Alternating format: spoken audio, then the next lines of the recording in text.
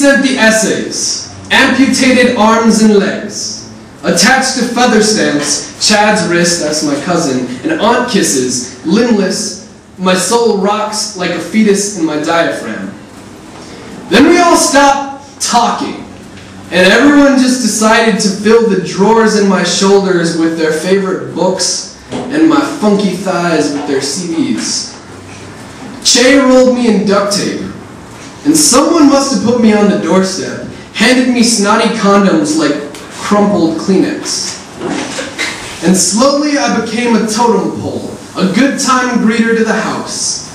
And the stucco got old, and my parents probably had really loud sex. And I waited for a letter to tell me how to leave.